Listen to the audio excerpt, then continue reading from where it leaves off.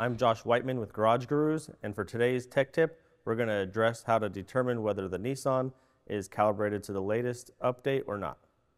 So, the first thing we're going to do is connect a simple scan tool to the vehicle.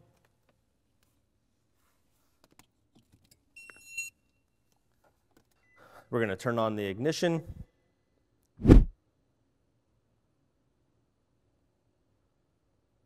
We're actually going to be able to go connect to the vehicle, decode the VIN, go ahead and hit auto scan. At this point, all we need to do is go into our ECM,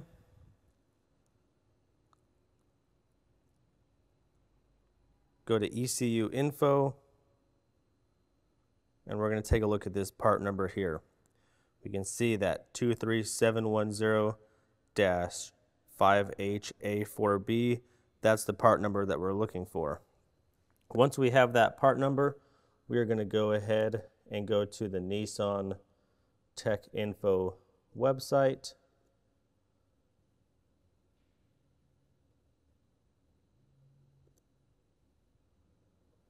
We're going to log in.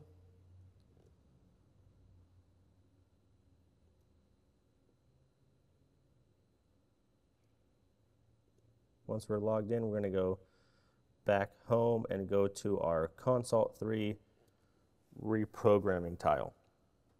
Now you can see it's prompting us to enter in the first 5 digits.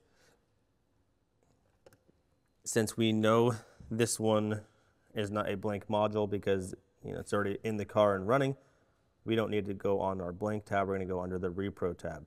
So we're going to enter in those first 5 digits. 23710.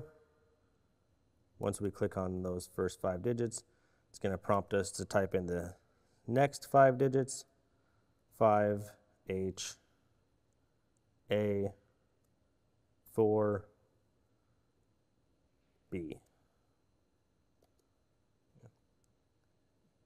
And here we go. Since another file popped up right here, it's telling us there is a newer and more recent calibration available. So at that point, you would be able to determine if you need to call a mobile programmer out or if you're going to do it yourself. One way or another, you now know that there is an update available. A lot of our Nissan TSBs at this point are constantly referencing updating the vehicle to the latest calibration, whether it's something for a CVT judder code, a mass airflow sensor code, an air-fuel ratio code. Previously, you didn't really understand how to determine if it's already updated or not. Last thing you want to do is call the mobile guy out. He's going to charge you even if it's already been updated and he didn't do anything. That's not great for the shop. It's not great to waste his time either. So now we know there is an update available and we could proceed, however we're going to, depending on the shop that you're at.